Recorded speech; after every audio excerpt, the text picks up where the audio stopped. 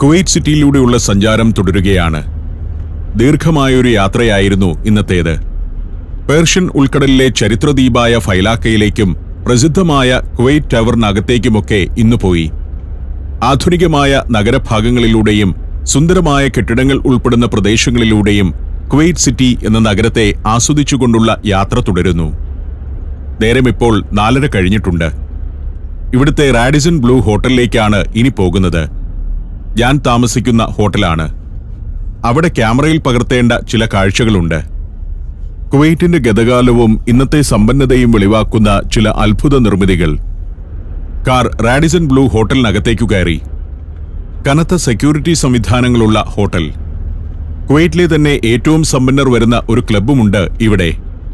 Viking club എന്നാണ് അതിന്റെ പേര്. ഇവിടുത്തെ ഏറ്റവും പ്രമുഖരുടെ വിവാഹങ്ങളും പാർട്ടികളും നടക്കുന്ന ഇടവുമാണിത്. ഇവിടെ വന്ന് താമസിക്കുന്നത് തന്നെ കൂടുതലും സെലിബ്രിറ്റികളാണ്. അതുകൊണ്ടൊക്കെയാണ് കനത്ത സെക്യൂരിറ്റി.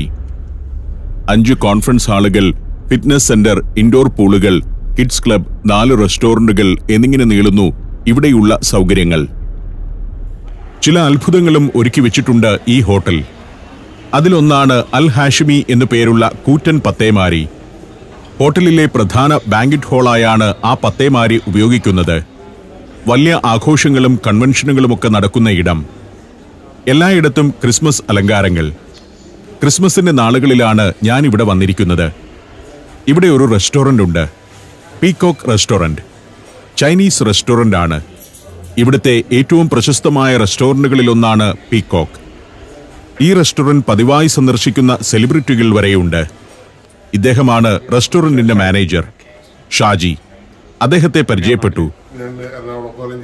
എറണാകുളം ജില്ലയിലെ രാമമംഗലം സ്വദേശിയാണ്. ഷാജിയോട് സംസാരിച്ചു നിൽക്കെ മറ്റൊരാളെത്തി. ഇത് ബാബു പോൾ. റാഡിസൺ ബ്ലൂവിലെ ഒരു സീനിയർ മാനേജറാണ് ബാബു പോൾ. അദ്ദേഹത്തോടൊപ്പം പത്തേമാരി കിടക്കുന്നിടത്തേക്ക് നടന്നു.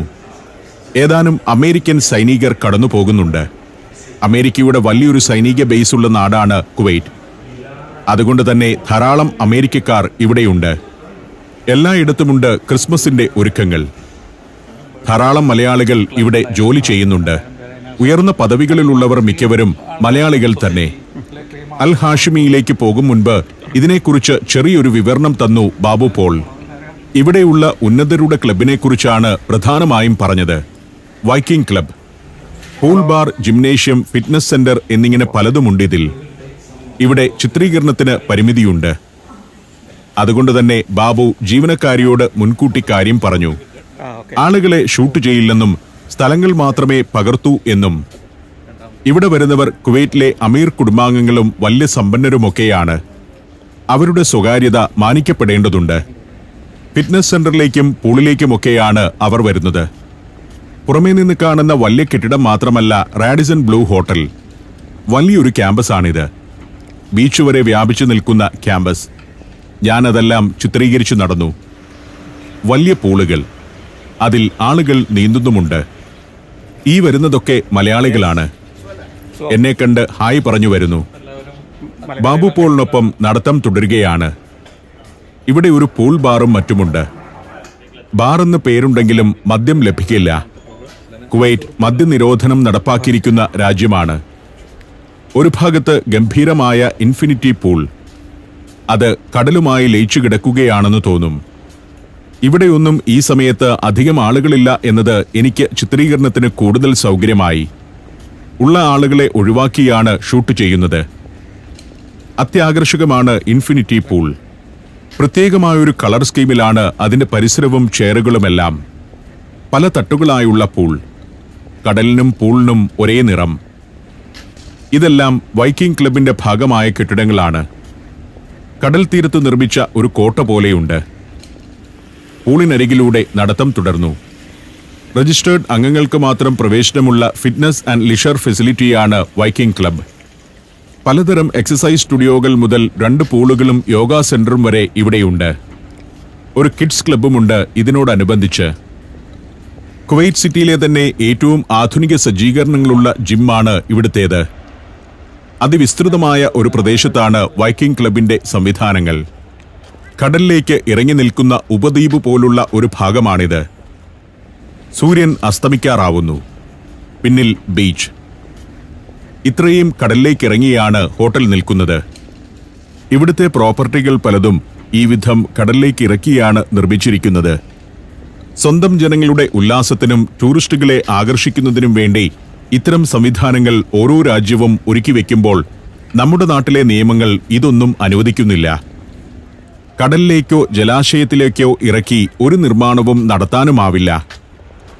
കടലിൽ നിന്നും 100-200 മീറ്റർ മാറിയേ നിർമ്മാണം അനുവദിക്കൂ. രണ്ടു രാജ്യങ്ങളിലെ നിയമവ്യവസ്ഥകൾ തമ്മിലുള്ള അന്തരത്തിന്റെ ഉദാഹരണം തന്നെയാണത്. ഇവിടെയും നിയന്ത്രണങ്ങളുണ്ട്. അതോടൊപ്പം കടലിലേക്കിറക്കി ഇത്തരം സംവിധാനങ്ങളൊക്കെ ഉയരുന്നുമുണ്ട്. ആകർഷകമാണ് ഇതെല്ലാം. നിർമ്മിതികൾ പാരിസ്ഥിതിക പ്രശ്നങ്ങളൊന്നും ഉണ്ടാക്കുന്നുമില്ല. കടലിൽ നിന്നും കാണുമ്പോൾ റാഡിസൺ ബ്ലൂവിന്റെ പിൻഭാഗം ഇങ്ങനെയിരിക്കും. കുവൈറ്റി വില്ലേജ് എന്നാണ് ഈ ഭാഗം അറിയപ്പെടുന്നത്. പനയോലക്കുടകളും ധാരാളം ചേറുകളും. ഒരു മണൽത്തീരം പോലെ ഒരുക്കിയിട്ടിരിക്കുകയാണിവിടം. പലതരം കളികളിൽ ഏർപ്പെടാനുള്ള സൗകര്യങ്ങൾ. ഹോട്ടലിന്റെ പ്രോപ്പർട്ടിക്കകത്തുള്ള ബീച്ചാണിത്. പുറമേ നിന്നുമുള്ളവർക്ക് ഇവിടേക്ക് കയറി വരാനാവില്ല. കുവൈറ്റി സമ്പന്ന കുടുംബങ്ങളിൽ നിന്നുള്ള സ്ത്രീകളും ഇവിടെ വരാറുണ്ട്. അവർ നീന്തൽ വസ്ത്രങ്ങൾ അണിഞ്ഞ് നീന്താൻ ഇറങ്ങാറുമുണ്ട്. കുവൈറ്റി പുരുഷന്മാരെ വിവാഹം കഴിച്ച വിദേശ സ്ത്രീകളുണ്ട്, പാശ്ചാത്യർ. അവരും ഇവിടെ വരികയും പൂളിൽ ഇറങ്ങുകയും ബീച്ചിൽ സമയം ചെലവഴിക്കുകയും ചെയ്യുന്നു. അങ്ങകലെ കുവൈറ്റ് സിറ്റിയുടെ ഒരു ഭാഗം കാണാം. ഇവിടെ നിന്ന് കാണുമ്പോൾ അതും കടലിലേക്ക് ഇറങ്ങിയാണ് നിൽക്കുന്നതെന്ന് മനസ്സിലാവും. ബാസ്കറ്റ്ബോൾ, ബീച്ച് വോളി എന്നിവയുടെ കോർട്ടുകളുണ്ട് ഇവിടെ. അങ്ങനെ പല വിനോദങ്ങൾക്കുള്ള സംവിധാനങ്ങൾ. പഴയൊരു അറബിക്കോട്ട പോലെയുണ്ട് ഹോട്ടലിന്റെ ഈ ഭാഗം. കടൽ തീരത്തെ പാറക്കെട്ടിന് മുകളിലെ പുരാതന കോട്ട പോലെ. കടലിൽ നിന്നും പൊട്ടിച്ചെടുത്ത കല്ലാണ്. 1970കളിലായിരുന്നു ഇതിന്റെ നിർമ്മാണം. അന്ന് കടലിൽ നിന്നും പാറ പൊട്ടിക്കുന്നതിന് തടസ്സമുണ്ടായിരുന്നില്ല. ഇപ്പോൾ തീരക്കടലിൽ നിന്ന് പാറ പൊട്ടിച്ചെടുക്കുന്നത് അനുവദനീയവുമല്ല. അവിടെ നിന്നും നടക്കുമ്പോൾ ഇങ്ങനെയൊരു സംഗതി കാണാം. ഒരു ഗ്രാനൈറ്റ് ബോൾ ജലധാര. കൂഗൽ എന്നാണ് ഇതിന്റെ പേര്. വലിയൊരു ഗ്രാനൈറ്റ് ബോൾ ജലത്തിൽ സ്വതന്ത്രമായി കറങ്ങിക്കൊണ്ടിരിക്കുന്നു. 4772 കിലോഗ്രാം ഭാരമുള്ള ബോളാണ്. അടിയിൽ ഘടിപ്പിച്ചിരിക്കുന്ന 2 വാട്ടർ ജെറ്റുകളിൽ നിന്നുള്ള വെള്ളത്തള്ളലിന്റെ ശക്തിയിൽ അത് തിരിഞ്ഞുകൊണ്ടിരിക്കുന്നു. ജർമ്മനിയിലെ കുസർ ഗ്രാനൈറ്റ് വർക്കെ എന്ന കമ്പനി നിർമ്മിച്ചതാണിത്. അവിടെ നിന്നും വീണ്ടും നടക്കുമ്പോൾ ഇടതുവശത്ത് അൽ ബൂം എന്ന പത്തേമാരി റെസ്റ്റോറന്റ് ആണ്. കഴിഞ്ഞ ദിവസം ഞാൻ അതിനകം കയറി കണ്ടിരുന്നു. അതിനപ്പുറം മുന്നിൽ അങ്ങകലെ കാണുന്നതാണ് അൽ ഹാഷ്മി എന്ന പത്തേമാരി. 1979 കോഴിക്കോട്ട് നിർമ്മിച്ചതാണ് അൽ ബൂം. അൽ ഹാഷ്മിയാകട്ടെ അതിനുശേഷം പണിതതാണ്. ഇവിടെ നിന്ന് നോക്കുമ്പോൾ അൽ ഹാഷ്മിക്ക് ഒരു ചെറിയ ബോട്ടിന്റെ വലിപ്പമേ ഉള്ളൂ. പക്ഷേ അതിനകത്ത് വലിയൊരു ഓഡിറ്റോറിയമുണ്ട്. 1000 ആളുകളെ ഉൾക്കൊള്ളുന്ന പത്തേമാരിയാണ്. ജീവനക്കാർ ഭക്ഷണ പ്ലേറ്റും മറ്റും നിറച്ച ട്രോളി ബാങ്ക്വറ്റ് ഹാളിൽ നിന്നും തിരികെ കൊണ്ടുപോകുന്നു. ഇതെല്ലാം റാഡിസൺ ബ്ലൂവിന്റെ വിശാലമായ ക്യാമ്പസിനുള്ളിൽ തന്നെയാണ്. പുറംകാഴ്ചയിൽ തന്നെ അലങ്കാര സമൃദ്ധമാണ് അൽ ഹാഷ്മി പത്തേമാരി. കുറച്ചു നടന്ന് തിരിഞ്ഞു നോക്കുമ്പോൾ ഇതാണ് നേരത്തെ കണ്ട അൽ ബൂം പത്തേമാരിയുടെ മുൻഭാഗം. അവിടെ നിന്നും അൽ ഹാഷ്മിയുടെ ചുവട്ടിലേക്ക് ചെല്ലുകയാണ്. ഒരു യഥാർത്ഥ പത്തേമാരിയുടെ പൂർണ്ണ രൂപത്തിൽ പണിതിരിക്കുന്നതാണ് അൽ ഹാഷ്മി. ഒരു അലങ്കാര വസ്തുവല്ല ഇതെന്നർത്ഥം. അറബി നാടുകളിൽ ധോ എന്നറിയപ്പെടുന്ന ജലവാഹനം. ലോകത്ത് ഇന്നേ വരെ നിർമ്മിച്ചതിൽ വെച്ച് ഏറ്റവും വലിയ വുഡൻ ധോ എന്ന ഗിന്നസ് വേൾഡ് റെക്കോർഡ് അൽ ഹാഷ്മിക്കാണ്. പത്തേമാരിയെ ഹോട്ടൽ ബിൽഡിംഗുമായി ഇങ്ങനെയൊരു കെട്ടിടം കൊണ്ട് ബന്ധിപ്പിച്ചിരിക്കുന്നു. അതിലൂടെയാണ് പത്തേമാരിക്കകത്തെ ബാങ്ക്വറ്റ് ഹാളിലേക്ക് കയറുന്നത്. അൽ ഹാഷ്മി 2 എന്നാണ് ശരിക്കും പത്തേമാരിയുടെ പൂർണ്ണമായ പേര്. 1997 മുതൽ 2000 വരെയുള്ള വർഷങ്ങളിലായിരുന്നു ഇതിന്റെ നിർമ്മാണം. അൽ ഹാഷ്മിയുടെ അകത്തേക്ക് കയറുമ്പോഴുള്ള റിസപ്ഷൻ ഏരിയയാണിത്. ബാങ്ക്വറ്റ് ഹാളിലേക്ക് എത്തുന്നവർ ആദ്യം ഇവിടേക്കാണ് വരിക. അതിവിപുലമായ ഒരു റിസപ്ഷൻ ഏരിയ. ഇവിടെ നിന്നും മുകളിലെ നിലയിലേക്കു കയറാം. ബാബു പോൾ എന്നെ അവിടേക്ക് നയിക്കുകയാണ്.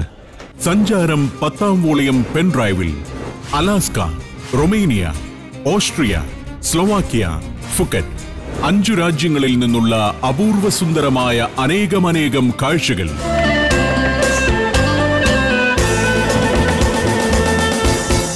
സഞ്ചാരം വോളിയം നമ്പർ 10. പെൻഡ്രൈവ് വില 4000 രൂപ.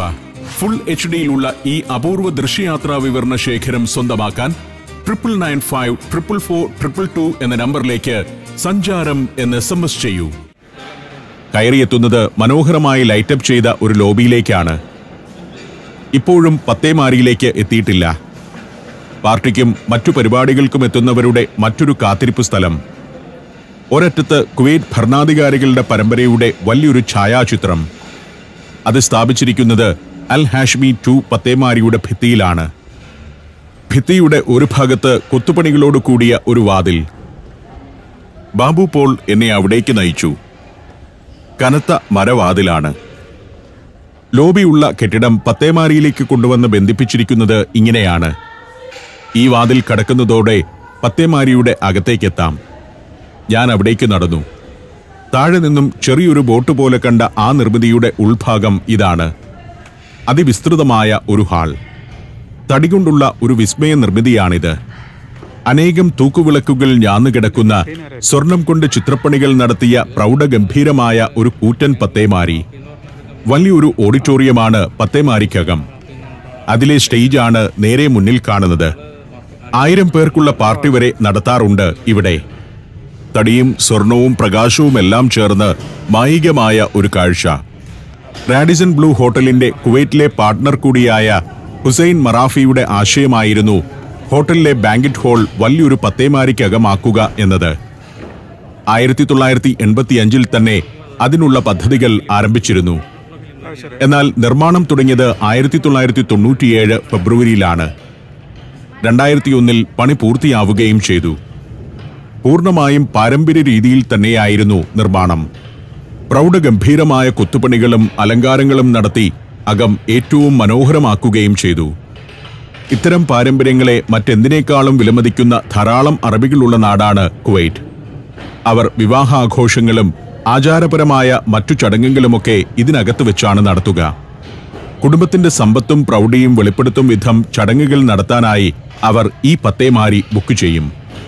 വിവാഹം പോലുള്ള ആഘോഷവേളകളിൽ പുരുഷന്മാർ ഈ വലിയ ഹാളിൽ ഇരിക്കുമ്പോൾ സ്ത്രീകൾക്കായി മുകളിൽ വേറെ ഹാളുകളുണ്ട്. ആ വിധത്തിൽ അറബി കുടുംബങ്ങളുടെ ഏതൊരു ചടങ്ങിനും പറ്റുന്ന പത്തേമാരിയാണിത്. ഇന്നു പകൽ ഇവിടെ ഒരു പ്രോഗ്രാം ഉണ്ടായിരുന്നു. അതിനുശേഷം ക്ലീനിംഗ് പൂർത്തിയാക്കി അടുത്ത പരിപാടിക്കായി ഒരുക്കിക്കൊണ്ടിരിക്കുകയാണിപ്പോൾ. വനിതാ ജീവനക്കാർ കൂടുതലും ഫിലിപ്പിനോകളാണ്. ഞാൻ പത്തേമാരിയുടെ മുൻഭാഗത്തേക്ക് നടന്നു. സൂക്ഷ്മാംശങ്ങൾ ശ്രദ്ധിച്ചുകൊണ്ടാണ് നടത്തം. 2500 ക്യൂബിക് മീറ്റർ തടിയാണ് ഇതിനുവേണ്ടി ഉപയോഗിച്ചിരിക്കുന്നത്. എല്ലാം വില കൂടിയ തടി മാത്രം. ഈട്ടിയുടെയും തേക്കിന്റെയും ഗണത്തിലുള്ള എക്കി, ഇറോക്കോ എന്നീ തടികൾ എത്തിച്ചത് കാമറൂണിൽ നിന്നാണ്. നല്ല കനമുള്ള തടിയും പലകയും കൊണ്ടാണ് നിർമ്മാണം. മേൽക്കൂരയിൽ കൂറ്റൻ തടി ബീമുകൾ. അത് വളരെ അടുപ്പിച്ച് നിരത്തി നിർമ്മിച്ചിരിക്കുന്നു. പണത്തിന്റെ കാര്യത്തിൽ ഒരു പിശുക്കും കാണിക്കാതെ പണിത പത്തേമാരിയാണിതെന്ന് ഇതിങ്ങനെ കാണുമ്പോൾ തന്നെ വ്യക്തമാകും. 1990കളിൽ $30 മില്യൺ അധികമായിരുന്നു ഈ പത്തേമാരിയുടെ നിർമ്മാണ ചെലവ്. താഴത്തെ ഹാളിൽ നിന്നും ബാബു പോളിനൊപ്പം പടവുകൾ കയറി മുകൾ നിലയിലേക്ക് നടന്നു. സ്വർണവർണ്ണത്തിന്റെ അലങ്കാരപ്പണികൾ നടത്തിയ തടിയിലേക്ക് പ്രകാശം പതിക്കുന്നതോടെ പൗരാണികവും പ്രൗഢഗംഭീരവുമായ ഒരു ചന്തം അതിന് കൈവരുന്നു.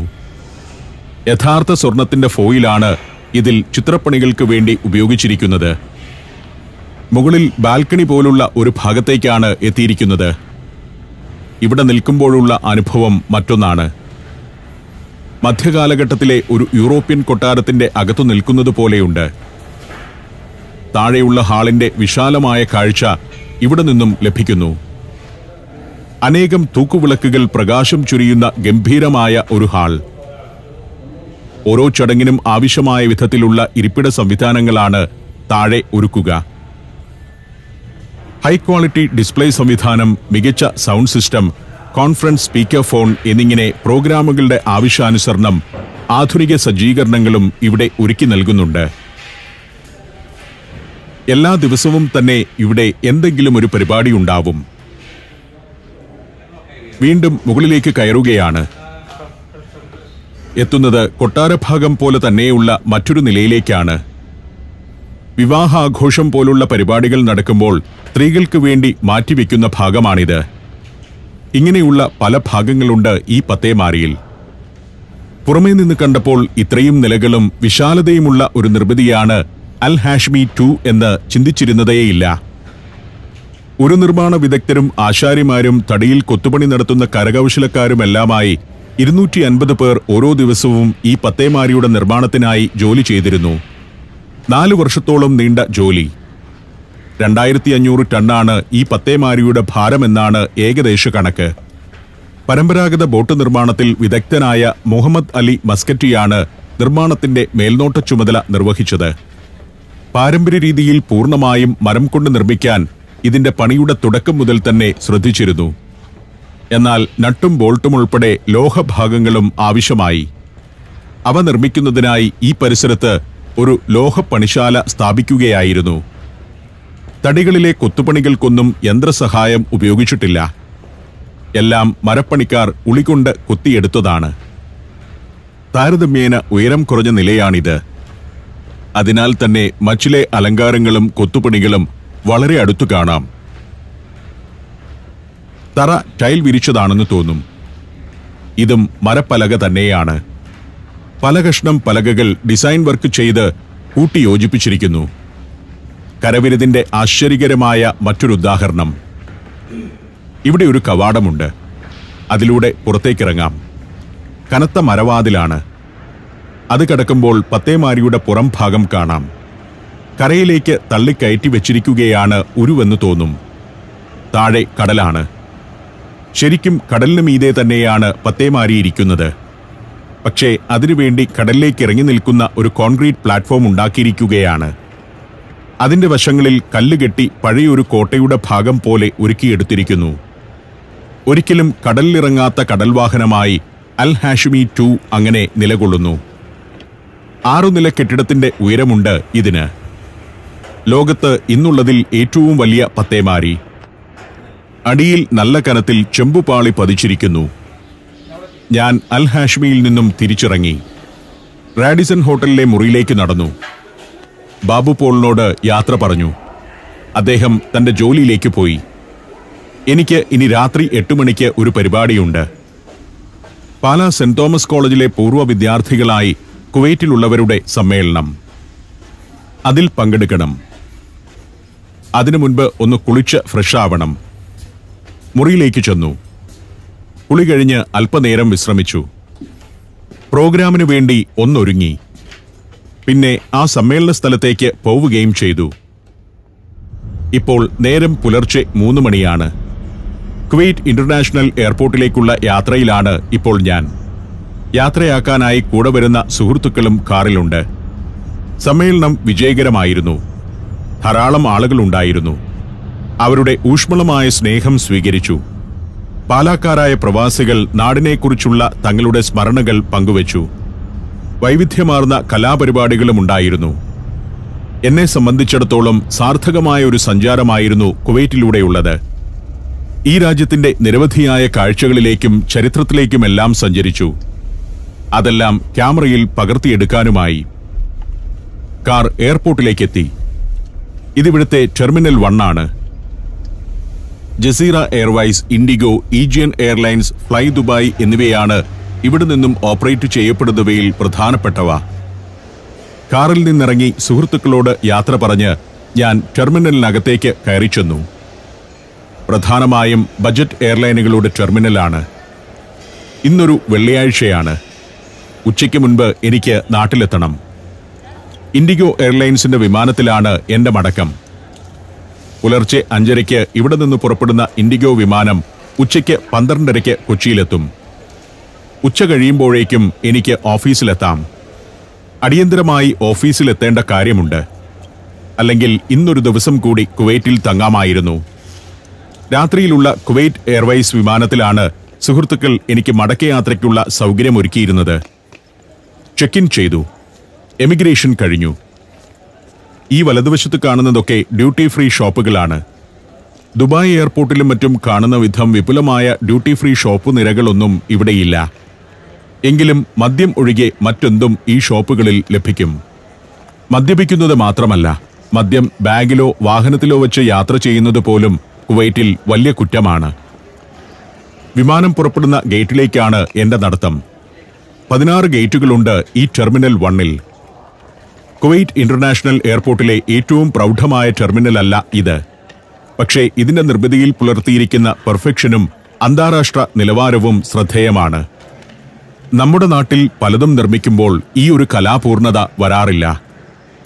വെറും 2 ദിവസമേ ഞാൻ കുവൈറ്റിലുണ്ടായിരുന്നുള്ളൂ. എന്നാൽ ഇവിടെ വന്നിറങ്ങുമ്പോൾ ഈ നാടിനെക്കുറിച്ചുണ്ടായിരുന്ന ധാരണയല്ല ഇപ്പോൾ മടങ്ങുമ്പോഴുള്ളത്. ടൂറിസത്തിന്റെ വലിയൊരു കേന്ദ്രമൊന്നുമല്ല കുവൈറ്റ്. എന്നാൽ ഇവിടുത്തെ നിർമ്മിതികളുടെ പെർഫെക്ഷനും സൗന്ദര്യവും നിലവാരവുമെല്ലാം കൊണ്ട് കുവൈറ്റ് എന്നെ അത്ഭുതപ്പെടുത്തുകയായിരുന്നു. മറ്റേതൊരു വികസിത നാടിനും ഒപ്പം തന്നെയാണ് കുവൈറ്റ്. ഈ ചെറു രാജ്യത്തോട് തൽക്കാലം വിട.